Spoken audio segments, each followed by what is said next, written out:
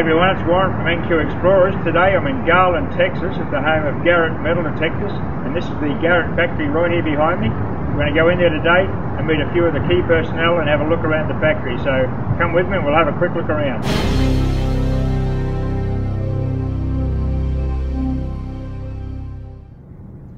I'm here in the Garrett Museum with Brent Weaver, the Chief Engineer at Garrett Metal Detectors.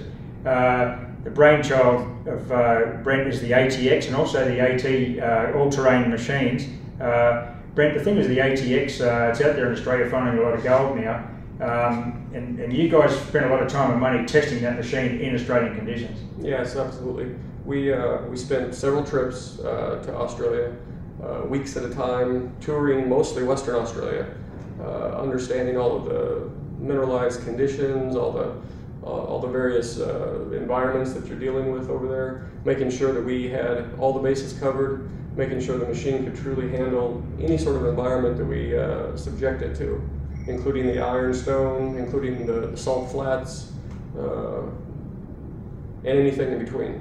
So the logic there is that if a metal detector works in Western Australia, it'll just work anywhere in the world pretty much. Yes, that's the perception, but it's also the reality. You know, we certainly, when we make these trips, we not only take our detectors with us, but we take lots of instrumentation to measure the ground, quantify its mineralization, quantify and qualify the mineralization, the type of mineralization, and the density or the consistency of the mineralization. And certainly, you know, I have samples, ground testing samples from all over the world. Western Australia in particular, is certainly some of the most intense ground conditions that we can find. Yeah, so what I really like about the ATX personally is that you've got all that great technology and you packaged it into that mil-spec rugged case that you can knock around in the back of the four-wheel drive. It's just going to, and the extreme heat and the conditions we get in Australia, the ATX has no problem dealing with that at all. Yes, absolutely. You know, as you mentioned, it was designed, that package was designed for military applications.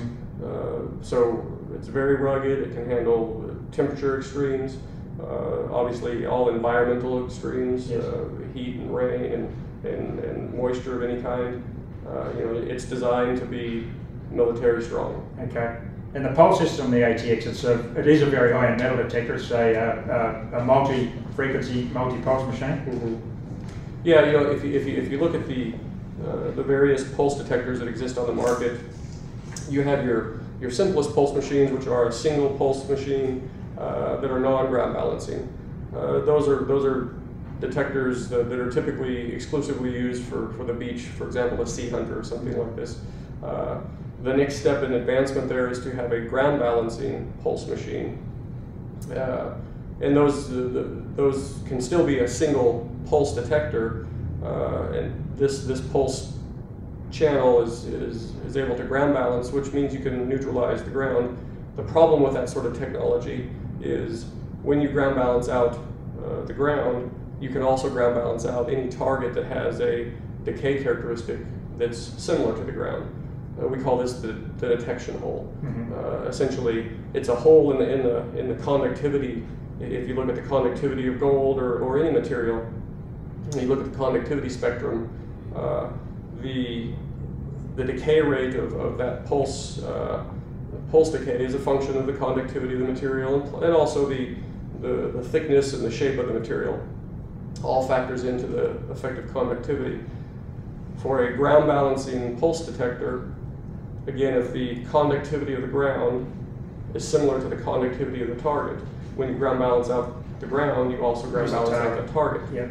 To eliminate that problem, you create a second pulse, which is substantially different than the first pulse, mm-hmm. Such that when you ground balance out the ground on the second pulse, its conductivity decay, as far as the target is concerned, the conductivity decay on the first pulse and that on the second pulse do not match each other.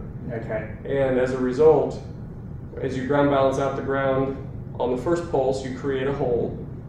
As you ground balance out the ground using the second pulse, it also creates a hole, but it's in a different location. So you still detect the target. Exactly. Yeah. And so those two pulses working together in unison, working simultaneously, one will always fill in the hole of the other. And they overlap such that you never have a detection hole. Mm-hmm. If you only have a single pulse detector and at ground balances, it will have a detection hole. Right. And there are various products on the market that are, some are less expensive than the ATX, some are more expensive than the ATX.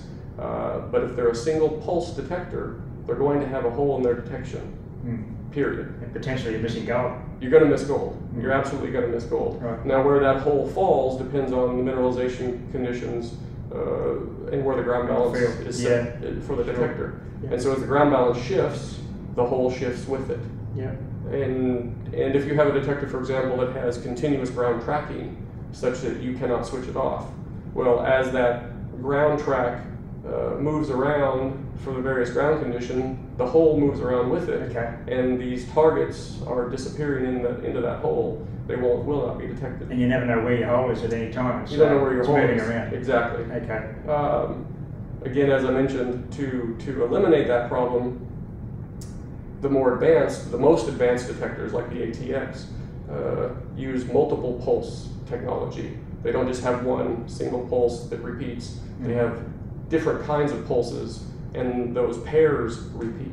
Okay. Okay. So, that's one distinction between a true high-end performance product like the ATX versus some of the other products on the market that are good products, and they're ground balancing pulse detectors. But if they're a single pulse technology, they have a hole in their detection, and Okay. will miss targets. Yeah. Well, that's Brent Weaver, Senior Engineer here at Garrett Metal Detectors. I'd like to thank Brent on behalf of all us detectorists on that brilliant machine, the ATX. Absolutely.